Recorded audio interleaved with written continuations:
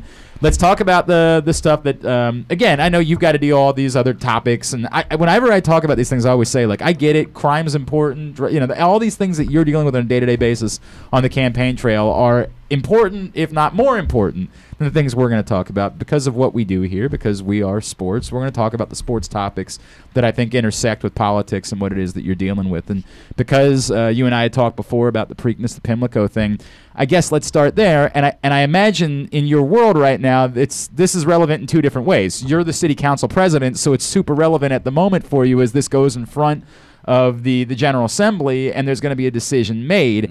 Are you confident that this is going to happen? Are you confident that even before you would take office as mayor, there would already be resolution to this issue? Yeah, I think I'm very confident. And this is for me in three ways, right? City council president now, running for mayor, but more importantly, I grew up in Park Heights, right? So this impacts me in a way that it doesn't impact anyone else in the race because my family still lives there. So when you think about it, I have the utmost confidence that it will get done, and it will get done in a responsible way, one that keeps the Preakness there, one that does not forego the rest of the neighborhood development, that understands what has to happen there, that it has to be, yes, we have to keep the race, yes, we have to invest in the track, we have to invest in that area to make sure that it's bigger than the track, though. And we can do that without forgetting all those families that have been living there and suffering for years as the track and the neighborhood has declined, and build from our strength, build with them, allow them to stay as well, while we continue to have a facility there that has one of the most important horse races in the country and in the world there, and then also build to how we can use that facility for other things. Do you believe, or do you get the sense, as you talk about your family being there, that the neighborhood is buying into this proposal and that they believe, you know, there's been a lot made of how much they have felt misled over the years by the various owners of the track, by the government, by the state, everybody, that they have felt misled about where things were going. Do you get the sense that the Park Heights neighborhood believes in this proposal and the future of their community if this does indeed pass? There's a lot of work to do on that, right? When you've been burnt as many times as the neighborhood has been burnt, I can't think of how many times I've heard that the track was going to be renovated since I've been alive, right? So you have to understand that that's going to take a lot of work, but people do feel like this may be a different case. And it's up to those of us in government, or those of us involved in the process, all the folks who are going to be involved in the community partners there, to continue to push that. But again, go back to my first point, it's also about involving the community as we go along. That's how you get the buy-in. You can't build around community. You have to build with community, and that's how you're going to get the buy-in. And I think that's something that we can get. Of course, you have to get to the first hurdle. So I remember talking to you about it, that was the significant part of there being a community center at the track, right? That like this, the concept being you want to feel like the community owns part of what this is going to be now moving forward at Pimlico, right? Yeah, it's not just that. It's that you know, we have to think about the jobs that are going to come from the remodeling of the track and the jobs that are going to stay there, thinking about the access to it, thinking about, again, the investment. When the investment goes in the track, we know that that's going to spur investment alongside the track and the other neighborhoods. You already have the big redevelopment area that's going to happen just south of the track in the Park Heights neighborhood. Having all that synergy together and having that synergy with the community, and again, that this is not just they're going to build a new Pimlico and a new Park Heights and bring in new people, but remembering those folks who are there and even bringing back folks that left. We always say in the neighborhood growing up, everyone who left the neighborhood, most of us who no longer live there as adults, moved up to Orange Mills and Randallstown, right? When the houses got knocked down, culturally in the neighborhood, we call them Park Heights North, because that's where everyone we grew up with lives, except for those of us who still live in the city. It's about trying to get those folks to come back too. And believe in their own neighborhood, believe in their own community. He is City Council President Brandon Scott. He's with us here in the Live Casino Hotel studio on GCR. Let me move from that, because it sort of ties in the future of the track, the future of the race, ties in with the sports betting topic. That is also one that, again, might well be settled before you ever take office as mayor of the city of Baltimore. It looks like that's headed towards the ballot here this November in the state of Maryland. I think the question from a lot of people is, what does it look like once it gets on the ballot? Do you feel like it's important that a new Pimlico, a new track, that if we're going to have sports betting, it needs to be something that can be done at that new track, that it needs to be specific to that? I know the casinos are sort of fighting right now, especially because of this agreement, saying, hey, look, if we're going to have to pay a little bit more, then we need to have the betting happen at the casinos and nowhere else. Yeah, I think that, and we know that NFL teams are going to be trying to get it done. Sure, of course. We know at least one. It's already been, absolutely. And one in Maryland and D.C. that wants it to be there. I think that when you do this, we have to do it in a responsible way. Let's be honest. People that want to bet on sports in Maryland right now, they're betting on sports, right? They're DraftKings, whatever they want to do, folks are going to do it. What I think that we have to be very careful, though, again, is when we roll these things out, putting the things in place to make sure that with the communities where this are, we're going to have things just like we did with the casino for addiction and all of those kind of things. Those are critically important. But most important is, what are we going to use the money for? If the money's going to go to funding and fully funding the Kerwin Commission and helping out with finally fully funding Maryland schools, then I'm all for it. But we have to put that in law, on paper, in writing, so that it cannot be changed without a policy change. But I'm for one. I think that just thinking about where we would like to have it, the racetrack is a great place to have it. Yeah. But also, when folks are going into the NFL game, right? If you're going to a Ravens-Steelers game in Baltimore on a Sunday night or a Thursday night Thanksgiving game, what better place for you to be able to do that? You like to be able, the idea of being able to bet right there at the place, because we know that would get so much more influence. And then, of course, you should have it at the casino. So I think that we need to strike a balance on that. Do you fear, again, knowing how intimately you know this agreement, this proposal for the new Pimlico, do you fear that it would hurt the future of the track if there wasn't sport? I bring up in context, right? When the slots thing happened, the owners of the track at the time said, this dooms us. You not allowing us to have slots here at the track, this dooms us. Do you worry that it would hurt what we're trying to do in pushing forward this new Pimlico if it came without sports betting, while there would be sports betting elsewhere in the state? Yeah, it's a concern, right? But we also know that there was a deal struck that even though Pimlico didn't have slots, they get slots money for the slots racetrack impact funds for the neighborhood, slots money for the neighborhood. And we can look at that. I think it's very important that we consider it.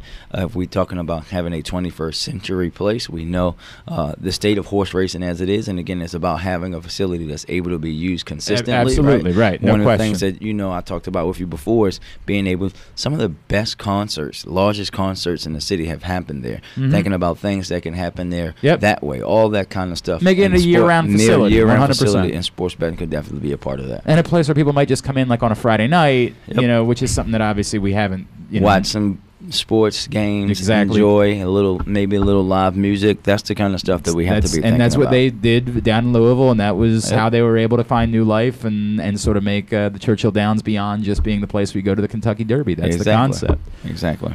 Okay, so that's one facility that we're moving forward with. There's another facility that over the years there's been an awful lot of conversation about moving forward. And again, as we always have this conversation, we take nothing away from Frank Remish and his team, and what they've done is unreal. Yes, it is. At Royal Farms Shout out Arena. to Frank.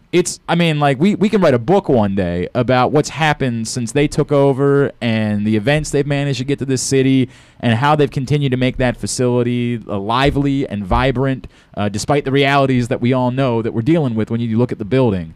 But and this is not me saying I want this taken away from Frank, because I think a lot of people would say if we get a new facility, I want Frank to be the one to run that, right? Where are you with the need for a new arena, with the need to maybe improve the standing arena? Like, where are you with the arena issue that seems to, unfortunately, just go away every few years simply because we don't have an NBA team and an NHL team that forces the issue? Well, I think that first and foremost, again, you cannot say thank you enough to those folks. When you have an arena that is literally older than my dad, right? Look, they pay me nothing. This is just me saying, like, it's nobody. You have a brain, like, you're in this city, you know what that facility is like, and yet you've seen what it is they've managed to pull off in the last decade. When you have that facility be one of the top grossing in the country and in the region, when I say that to people, I actually said that to one of my staff members on the way in. She said, "Really?" I'm like, yeah, right. Yeah, like I've been there, Brandon. I know it's packed, man. Yeah, right. But we know. Listen, I was there for the Tank Davis fight, right? It was one of the great nights in the history of our city. Packed. When you say packed, we need to describe this to people. It was one of my favorite nights I've ever been anywhere because it was packed and nobody knew where their seats were. No.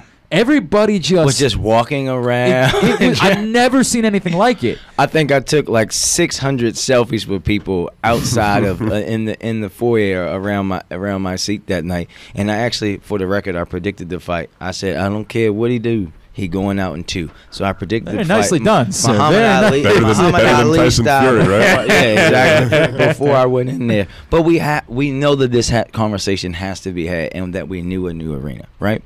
But we also know that a new arena is very important. Convention center is very important. And when we have to consider how we do both or prioritize one over the other.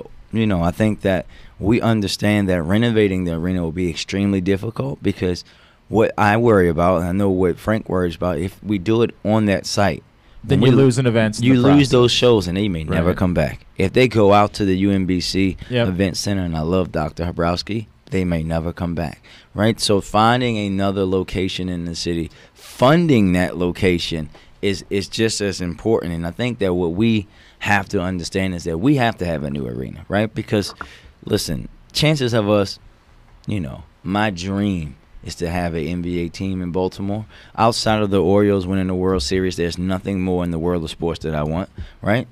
But chances of that are slim. Unlikely, right? Very unlikely, right? However, we don't necessarily need to go that big, right? We don't necessarily. But if you go to a nice size arena, you know, 15, 16,000, we could host again. We did way back in the 90s. The host NCAA again. tournament. First round, second round of the tournament. We could host. Get Tim Duncan back here, right? Yeah, oh, man, it was awesome. Were you there? Yeah, I was a kid, but yes. I mean, like by the way, if I want to do this book one day. There are 70,000 people that claim to have been there that week. Yeah. There are 70,000 people in this city that claim that they were like there. Cal's game, right? Yeah, exactly right. Yeah. Correct. When you have those kind of events and something else and something that Frank, if he's listening, I know I'm going to bring up. I remember when I was actually working in the mayor's office and we were working on this Knicks and Wizards pregame, and everyone's worried. I was like, won't be a problem. They're like, what do you mean? I said, it's going to sell out. Won't be a problem. That's how you know. Because above all, Baltimore is a basketball town. When you think of Baltimore athletes, people from Baltimore who are athletes, it's the NBA, right? And one swimmer. And Michael Phelps, right? And Cal. But when and now NFL, geez, we're just taking over in the NFL. That's true. Shout out to Mr. Fuller and Shaq Barrett. Oh yeah, Super Bowl champion. The Super Bowl with an interception.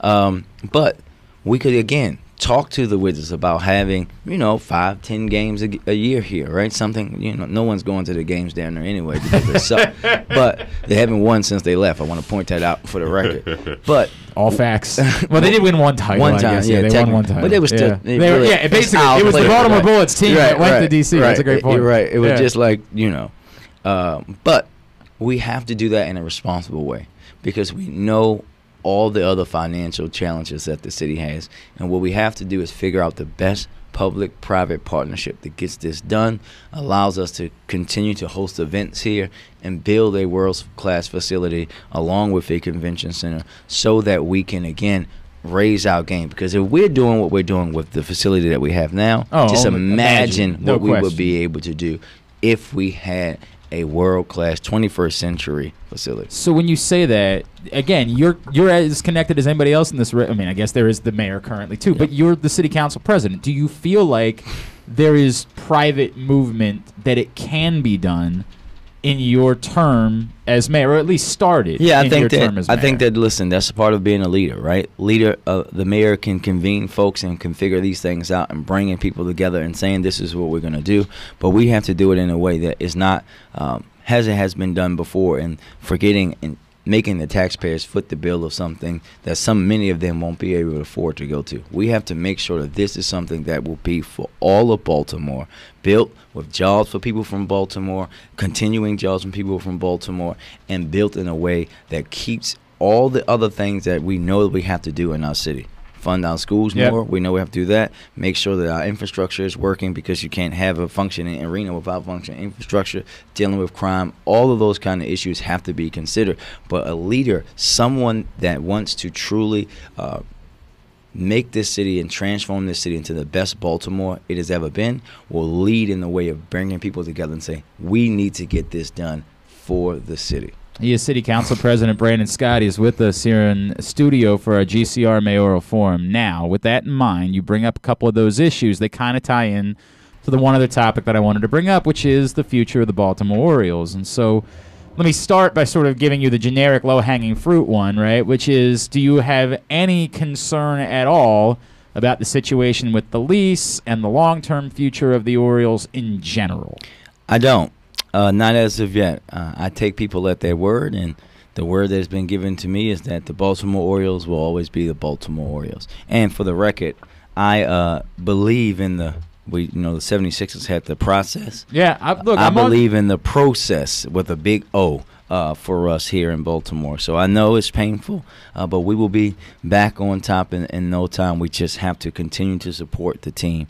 I don't want to be the only person in the stadium after opening day this year. Continue to come out, be there, watch these young players as they grow, so that when you realize that they're superstars in a few years, you won't just know them then. You'll know them now and see their growth. So let's combine that topic with the thing that everybody brings up, which is getting people back to the ballpark. And I know that part of this is, look, the team, they need to win more games. Like, I understand that's part of the conversation, but you know the other elements that are laid out there for everybody, which is, of course, that there's a conception around the rest of the state that it's dangerous to come to Baltimore now, and I don't want to be here. And obviously, ever since Freddie Gray, there's been sort of an opinion shift for a lot of people around the state.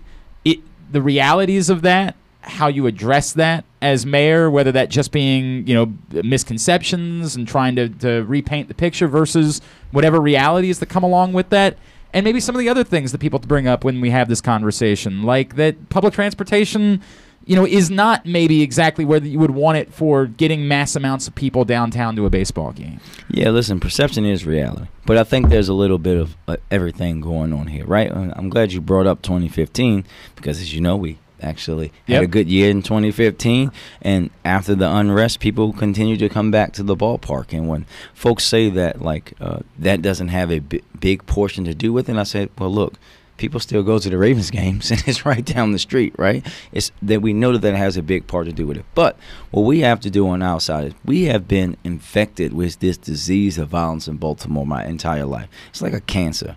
And when you don't treat the disease, you only try to treat a symptom, it continues to spread. What we will do as mayors, that we will fight this issue in a way a lot similar to transportation. I always say that fighting crime in Baltimore is a lot like having to be on the Acela and the regional train at the same time. You have to focus on the day-to-day stuff, focus on the people that you know are committing the crimes, the violent repeat offenders, removing them, focus on the flow of illegal guns into the city, because many, if not most, of the weapons that are being used from crimes in Baltimore not only come from outside of the city, but many also come from outside of the state. Focusing on that, making sure the police department is 21st century, has the technology that they ran, that's ran efficiently and effectively. It's not deployed on 1959's data, but 2020 data that is responding to crimes in a 2020 way, not a 1999 or 1984 way. That's what we're going to do each and every day to do that. But then also when the city's doing all the other things right, when we're picking up trash, when we're creating opportunities for small businesses, when we're creating festivals and things that attract people to the city, we can bring people back to the ballpark, and working with the team as the team continues to grow and gets better every year, because we know we have a young team, right? We have to understand it's no different than remember how it was when we had Brian Robertson. Adam came here in 2008. Yeah. There was and Mark Akers. There was nobody there. Yep. I remember telling this story, and this is a sad Orioles story. We got a lot of those. We do, in our generation, absolutely. We made the playoffs my 7th grade year. That's the year that a young man by the name of Jeffrey Mayer. We're going to do it. Snatched the ball from Tony Tarasco. The worst night of my life. The worst night of my life. It's the first time that my mom and dad were on vacation. My aunt was watching. It's the first time she ever let me curse. Think about that. For me, I was in 7th grade. We did not make the playoffs. By the way, we're basically the same age. I guess I was 13. I was 13 when this occurred. We did not make the playoffs again until I was a city council person. Yeah. In 2012. Yeah. That's how long I suffered. And I remember sitting at the stadium and there being 2 people next to me. And then 6 years later, they were 8. And then they were 10. And the next thing I knew, it was packed again. We can do that again. But we just have to continue to build. To your transportation point, we know that the next mayor is going to have to be a leader on this, because right now in Maryland, the governor has too much power when it comes to MTA. When you think about successful cities that have 21st century public transportation, they have a regional model.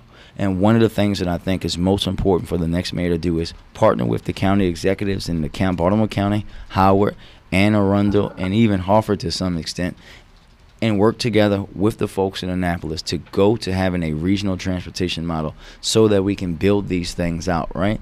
Investing in different ways. Another conversation that's lingered around this for decades. Yes. Now it's time for someone to do it, because if we had not walked away from $1 billion of public money, free public money from the feds to build a new subway line, which, for the record, they could have used to do something else if they would have just told them that alternative, maybe finish the existing subway line, build it from Social Security to Lexington Market, invest in bus rapid transit. That's what the next mayor is going to have to do.